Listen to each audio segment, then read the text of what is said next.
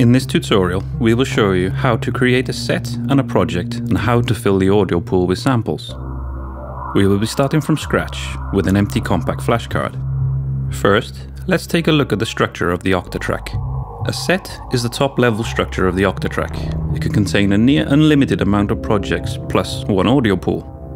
The amount of samples in the audio pool, as well as the amount of projects, are limited only by the size of the compact flashcard.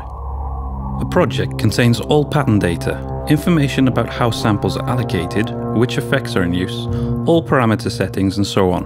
A project can basically be regarded as a collection of compositions. The samples in the audio pool are available to all the projects of a set. First of all, we need to create a set. As we're using a blank compact flashcard, this little information window will pop up. Press yes to close it. A menu where a set can be created will automatically be opened. Press yes and the naming menu will appear. Here's a nice little trick. If you hold down the function key, you can navigate between the characters using the arrow keys. When you're finished naming the set, press yes to create it. At the same time, an audio pool for the set would automatically be created. Now it's time to fill the audio pool with samples. Make sure the Octatrack is connected to a computer via USB. Open the project menu and navigate to USB disk mode. Press yes to initiate the USB connection. This will make the compact flashcard appear as an external storage device to your computer. These folders are full of samples.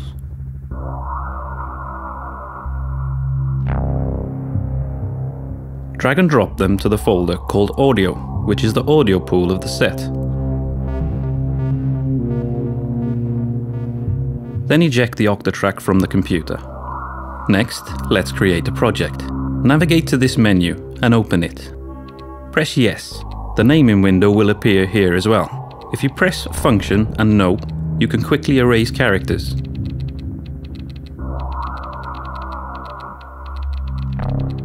Press yes to create the project. It'll be loaded automatically.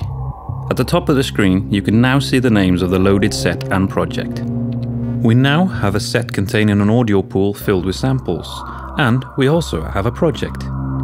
We are now ready to start making music with the Octatrack.